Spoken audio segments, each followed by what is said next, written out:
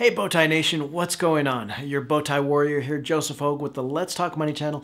Loving this series of investing videos, and today we're bringing it all together with the 10 financial ratios every investor must know. Nation, over the last two videos, we've talked about how to read a stock quote, and in the last video went step by step through the stock analysis process that I used as an investment analyst. But these ratios are so important because not only are they going to help you understand if a company is heading in the right direction, these 10 financial measures are going to help you avoid some of those worst stocks that lose your money and pick the best investments in this market. I'll show you each of these investing terms, what it means, and how to use it in your analysis. I'll reveal which are the most important and my single favorite, the one financial ratio that every analyst goes to immediately when they're looking at a new stock. Make sure you stick around for that last one because while it is a little bit more technical, this is the bread and butter for Wall Street analysts. And most investors don't know about it, and it will give you the edge in picking your stocks. Before we get started though, I want to send another shout out to all you in the nation. Thank you for spending a part of your day to be here. If you're not part of that community yet, just click that little red subscribe button. It's free and you'll never miss an episode. Now, as we're working through these financial ratios, remember there are two ways to use these. First is by comparing it with the company's own historical trend. So for example, if we're talking about a company's return on equity, how well it produces that shareholder value, and we get something like a 15% ROE, how is that compared to what the company did last year or over the last 10 years? If that return on equity has been trending down over the last couple of years, say from 20% 3 years ago, you better believe I'm looking for a reason and a plan by management to boost it again. Now, the second way to use these ratios is by comparing them against competitors in the same industry. For example, IBM books a 49% return on equity versus just 30% at Cisco and 44% at Microsoft. How is management at IBM able to get that return? Can they keep it up? And does it tell us that the company has a competitive advantage over its peers? Now, that last part about comparing a company against others in its own industry is really important. Comparing some of these ratios for a stock like Microsoft against numbers you see in maybe something like Procter & Gamble isn't going to tell you anything. The business models and the environment in which these two companies compete are just too different. Just because management at Procter & Gamble is only able to eke out a 10% return on equity doesn't mean you should avoid it and jump into some of maybe those three tech names that we looked at. It might be that compared to peers in that consumer staples sector, Procter & Gamble has an amazing ROE and is using that to really reward its investors. This is why one of my favorite tabs in our portfolio spreadsheet I developed is this comparison tab. With the spreadsheet, you can put in two stock symbols here. So we'll use Nike and Coca-Cola. Click compare, and the spreadsheet is going to pull all this financial information from the internet. You can compare the price to earnings ratio for a company against the averages in the sector as well as against another stock. We've also got the price to sales ratio, some of these profitability measures like the operating margin and profit margin, and other comparisons for debt to equity and dividend yields. I'll leave a link to download the spreadsheet in the description below. Besides that stock comparison tab, it's going to help you track your portfolio, see the gaps in your investment, and even plan for your retirement. Now let's get into those 10 financial ratios, but I also want to hear what you do to analyze stock picks. What are the financial measures and the analysis you use when looking over those best stocks to buy? So scroll down and let us know in the comments, which ratios do you use? Now, our first four ratios are everyone's favorites, the price multiples with price to earnings, price to sales, book value, and my favorite, enterprise value to sales. Price multiples give you an idea of value in a stock. Now, what price are investors willing to pay for the company's earnings or sales, and is that too high, low, or just right? And it's easy to see why investors love these so much because they tell you if you're getting a good deal. Finding any of these is really easy, and we'll cover the first three together, then that enterprise value next. These are always on a per share basis, so the price of each share divided by the earnings per share or the sales per share. Earnings are usually given on a per share basis, but to find these other two, you'll probably have to divide them by the number of shares outstanding. Now, finding this is easy enough though. You can either look for the number of shares, something like on the statistics tab for the company on Yahoo Finance, or just take the market value of the company divided by the price per share, and that's going to give you the shares outstanding. So you've got this price to earnings or the PE ratio, but what does that mean?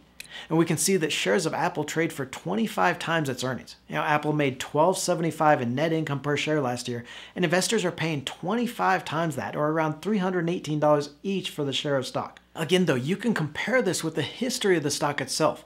If we look back, we can see that shares of Apple traded for 15 times earnings less than a year ago and have traded for as low as 10 times earnings over the last decade. Now, just going on that tells us that shares of Apple are pretty expensive right now, unless you think that earnings are going to grow very quickly over the next year or two. You can also compare that PE ratio against peers like Samsung or Sony. Are shares of Apple expensive or cheap compared to their competitors? And while everyone loves to use that PE ratio, I like these others a little bit better. If you remember from that second video in the series where we looked at the income statement, these numbers on this statement are very easy to fudge. Management can give more credit to its customers so it increases its sales for that quarter.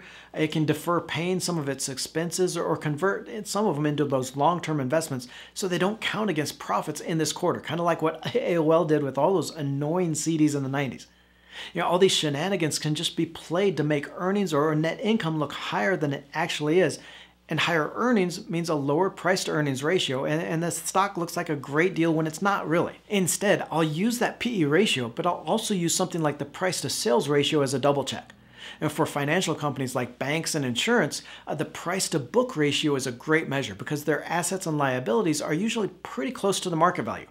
And with most other companies, you don't get that, and the book value isn't as close to that actual market value. This enterprise value to sales is a little different, but the preferred ratio for a lot of analysts, especially venture capital and M&A analysts. While these other value ratios only account for the market price of the stock, so the stock price over sales, the enterprise value is more like the company's total value. So here's what you do to find the enterprise value. Take the market cap of the stock, and remember from our first video on how to read a stock, that's the total value of the shares of the stock in the market. Then you go to either the balance sheet, which is going to show you everything the company owns and owes, and look for two things here: the cash and marketable securities, that's how much liquid cash the company has in the bank, and the company's long-term debt. Now here's where it gets fun. Okay, fun for us investing nerds, but anyway, think of the enterprise value as what a takeover buyer, one of those corporate raiders of the 80s, would have to pay for the company. It's the market value of the shares minus the cash the company has in the bank, because someone could buy the company and have all that cash as an immediate discount. So you take the cash available off the market cap, but add in the amount of debt, because taking on this company means a buyer would also now be responsible for that debt. So again, market cap minus cash plus long-term debt. This is a much better estimate of a company's value than just taking the stock price. And here you can take this number divided by sales, an enterprise to sales ratio, for a great look at its valuation. I know this is a little more complicated than just looking at that stock price versus earnings or versus sales, but this enterprise value to sales ratio is so much better, especially for companies that owe billions in debt. All that debt, that financial risk, doesn't show up in the stock price, so there's no way to measure it in a simple PE ratio. Our next ratio here is a great one for measuring management's ability to get the best return on your money: the return on equity, or ROE. Return on equity is super simple to calculate. You just take the company's net income that's found on the income statement, take that and divide by the shareholders' equity, which is one of the last lines on the balance sheet. So if we look at these two pieces, ROE shows you how much money, that's that net income, management is able to produce each year on the equity ownership in the company. It's how much the shareholders, that's you, get as an earnings return on your money. I actually have kind of a love-hate relationship with the ROE. On one hand, there are so few good management return measures, so you really do need it in your toolbox. It's very easy to calculate it, and most investing sites do the calculation for you. For example, here on Yahoo Finance on that statistics page. But as we talked about earlier, that net income is just such a terrible number. There are so many shenanigans that by the time you get to that bottom line number, from deferring expenses to booking questionable sales, using taxes to skew the numbers, you just can't trust net income. So any ratio that uses it, like that return on equity, is going to be questionable to use as well. That said, I would still put this one in my toolbox for analysis. With all the other ratios, if you still can't decide between one stock or the next, that ROE can be a tiebreaker for you. Next here, I've got to apologize to everyone here in the nation, because you're going to have to hear me talk about the operating margin once again. All my bow tie warriors out there, you know the operating margin is my favorite financial ratio. And this operating margin is the percentage of sales left over after paying operating costs to run the company.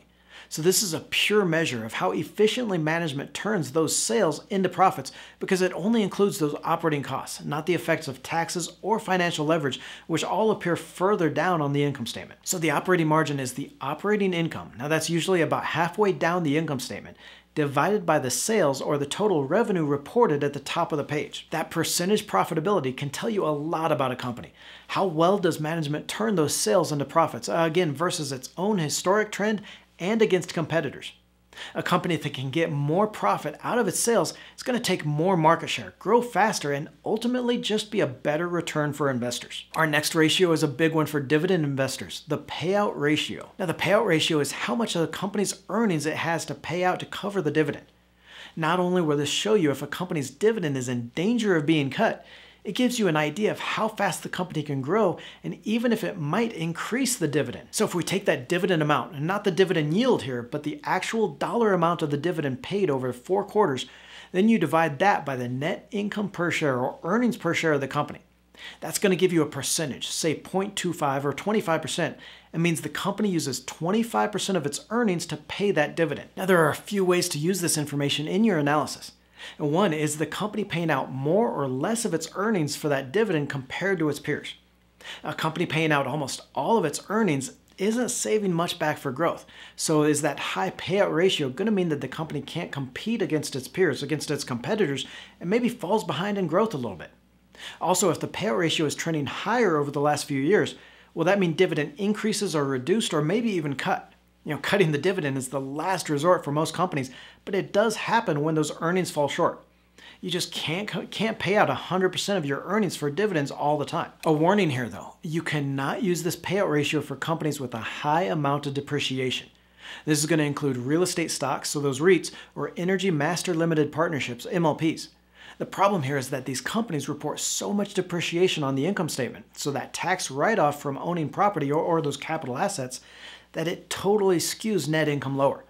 The payout ratio for REITs and MLPs will tell you nothing because that net income even is a worse measure here than it is for a lot of other stocks. Just one more ratio here before we get to that last one that every investor should be using, and this one is the debt to equity ratio. Now, debt to equity is another easy one and is helpful in seeing the amount of financial risk in a company. It's going to show you how much debt the company owes compared to how much shareholders actually own. This is just the total liabilities of the company. That's going to be almost at the bottom of the balance sheet, divided by the total shareholders' equity, which is a little bit further down. So how much debt does the company owe? How much of that financial leverage is it using compared to its total shareholder value in the company? Now, understand that debt isn't necessarily a bad thing for companies. It helps them get cheap financing and not dilute those current stockholders. For example, if a company used no debt to pay for its projects, it would constantly need to sell more stock, which would mean you have to share those earnings with more investors. So just like those other ratios, compare this debt to equity ratio of a company only with others in its industry or sector. Comparing the debt to equity of a utility company, which can easily be in the high 60 or 70% range, with a tech company and a ratio of maybe 25% debt to equity doesn't tell you anything. Utility companies have very stable cash flows, which means they can get lots of cheap debt for funding.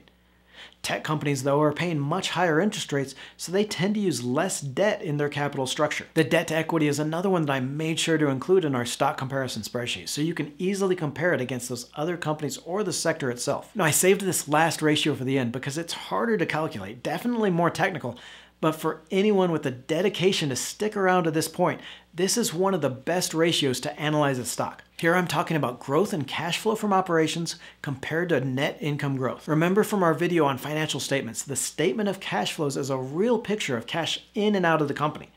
There are still ways for management to fudge these numbers, but it is so much harder to manipulate this statement compared to when you're looking at that income statement. So this is a much purer picture of that strength of a company, that statement of cash flows.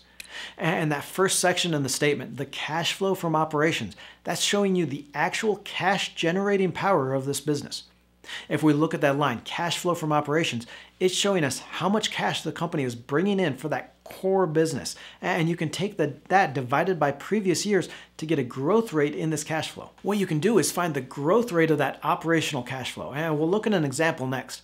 And then you can compare that growth in cash flow to the growth rate in earnings on the income statement. And what this is going to show you is quality of earnings. If the net income or the earnings reported are high quality, the growth in that number should be pretty close to the growth rate in actual cash collected. Let's look at an example, and I think this will help it make more sense for you. Here we see the statement of cash flows for Apple, and I've only taken the top section of the cash flow from operations. The company booked $69.39 billion in 2019 cash flow and $65.82 billion in 2016 cash flow. I like to use a longer-term measure of this growth rate rather than just one year to the next. Over any given year, any of these numbers can jump around a lot, but if you look over a longer-term trend like 3 or even 5 years, you get a clearer picture of overall growth. So I'll take that $69.39 billion in 2019 operational cash flow and divide it by $65.82 billion for 2016, which gives me a 1.054. And if we get a 3-year annualized number for this, it comes out to growth in cash flows of 1.74% a year. Now, Apple's cash flow has jumped around a lot over the last few years, so I'd want to look into that anyway. Why did the cash flow fall in 2017 and then again in 2019? But if we go to the income statement and look for this net income available to shareholders, we see that Apple reported $55.26 billion last year and $45.69 billion in 2016. Again, we divide the 2019 number by the one reported in 2016 and get that annualized for a 6.5% yearly growth in net income. Now that's a pretty big difference, so I'd also want to look maybe a little further out, maybe the last 5 or 10 years. But the fact that the company reports a faster growth in net income than actual cash flow doesn't automatically mean it's the next Enron. There are a lot of reasons why these can be legitimately off. For example, companies that make sales on credit, giving buyers time to pay, might book their sales in one period but not actually collect the cash until another. So there's almost always going to be a difference in these numbers, the difference in growth in net income by the growth in cash flow, but it does become a problem when the difference gets progressively wider and goes on for years. Invoiced customers have to eventually pay, and you'd expect a lot of these differences between cash and income statement to balance out over a couple of years. When that doesn't happen, it can be a warning of 2 possible culprits. First, if management is playing shenanigans with the income statement, using legal and not so legal tricks to make earnings look better than they actually are. That's going to show through in this net income growth that's faster than cash flow. It can also, though, be a sign of bad investment decisions on the part of management. If the company is investing in a lot of equipment and other assets that are getting depreciated on the income statement but never result in much cash flow, then it might not necessarily mean management is doing anything illegal, but they just definitely aren't helping investors any. I know this is a lot of accounting to throw at you, but this is one of the best ways to compare companies and find those quality earnings that are going to grow a stock price. A company's management can fudge its income only for so long. Eventually, the company with that best quality income, the one where actual cash flow matches up with net income growth, those are going to be the ones that reward shareholders with higher returns. Click on the video to the right for everything I look for in picking a stock, a quick step-by-step to reading a stock and its financials. Don't forget to join the Let's Talk Money community by tapping that subscribe button and clicking the bell notification.